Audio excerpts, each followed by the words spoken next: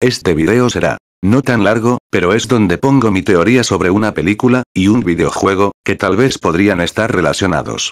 Así que sin más. Empecemos con esta loca teoría.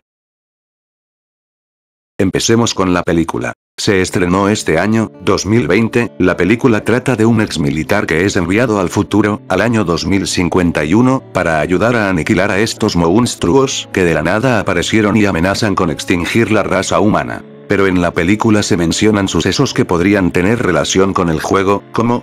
Pues, en la película mencionan que estas bestias tienen un lugar de origen, que es Rusia. En una escena de la película, el protagonista habla con su mujer, diciéndole que la invasión alien empezó en 2048, pero la esposa le menciona que ellos pudieron haber atacado antes, no exactamente en el 2048, y es ahí donde entra el juego.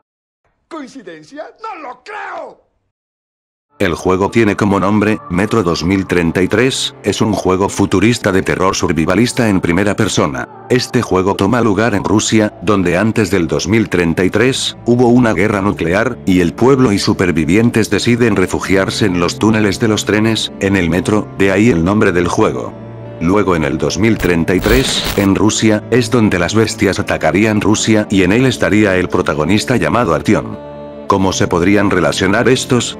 Pues si vamos cronológicamente, sucedería esto. Mientras Dan Forrester buscaba una nueva vida y todo lo demás. La vida transcurriría con tranquilidad, pero en Rusia se llevaría a cabo una guerra nuclear en el pasado, por ello, la gente ya empezaba a refugiarse en el metro. La guerra nuclear causaría el deshielo del norte, y eso con el tiempo sería la causa de que los aliens salgan de sus nidos y empezar a la invasión. Mientras en esos 7 años Dan Forrester tendría problemas familiares hasta su muerte, según lo explicado por Miuri, la hija del ex militar, Rusia ya estaría poco a poco desapareciendo por los constantes ataques de los monstruos invasores. Si en esos tiempos Estados Unidos no tenía idea de lo que pasaba, puede que las telecomunicaciones se hayan cortado y por eso Rusia no pudo pedir ayuda.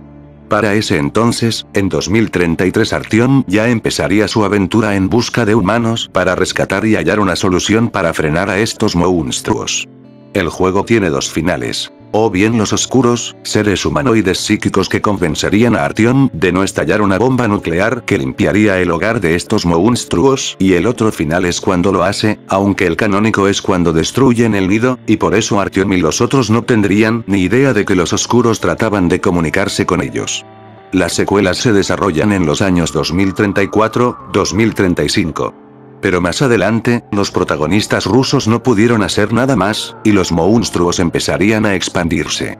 Es ahí donde en el año 2048 los monstruos invadirían Estados Unidos. En Miami, la hija del ex militar sería la supuesta protagonista. Pues ella sería quien dirigiría las misiones más arriesgadas para hallar una solución y encontrar la forma de matar a estos seres. Al no poder hallar uno, no tendrían otra opción que volver al pasado y pedir ayuda a esa gente para que se unan a su causa. Y luego de todos los sucesos de la película, logran encontrar la cura, vuelven al pasado y van a donde se encontraba la nave, o el nido para destruirlo. En la nave se encuentran unas personas que no eran los monstruos, sino personas humanoides muertas que al parecer murieron en un choque de su nave a la Tierra. Ellos podrían ser los oscuros del juego Metro 2033, pues ellos trataban a toda costa de comunicarse con el protagonista ruso Artyom, de que ellos eran la esperanza de la humanidad, o tratarían de salvarla, que lamentablemente Artyom no hizo caso y destruyó el nido. Pero en la película sí lo logran destruir y así evitando ese futuro tan apocalíptico y catastrófico. Además, pienso que los creadores de la película tal vez se hayan inspirado en el juego. Para empezar, las bestias o aliens tienen una similitud muy grande, solo que en la película tienen como 2 tentáculos, y la mención de Rusia donde, como dije, es donde se desarrolla el juego. Puede que mi teoría esté algo floja, pero es solo una teoría, no tiene que estar 100% correcta. Pero bueno, la última palabra la tienes tú. ¿Crees que tengan alguna relación? ¿O hay algunos huecos en la teoría? Pero sobre todo, espero haberlos entretenido con esta historia. Denle like, compartan y suscríbanse, y nos veremos en otro video. Hasta luego.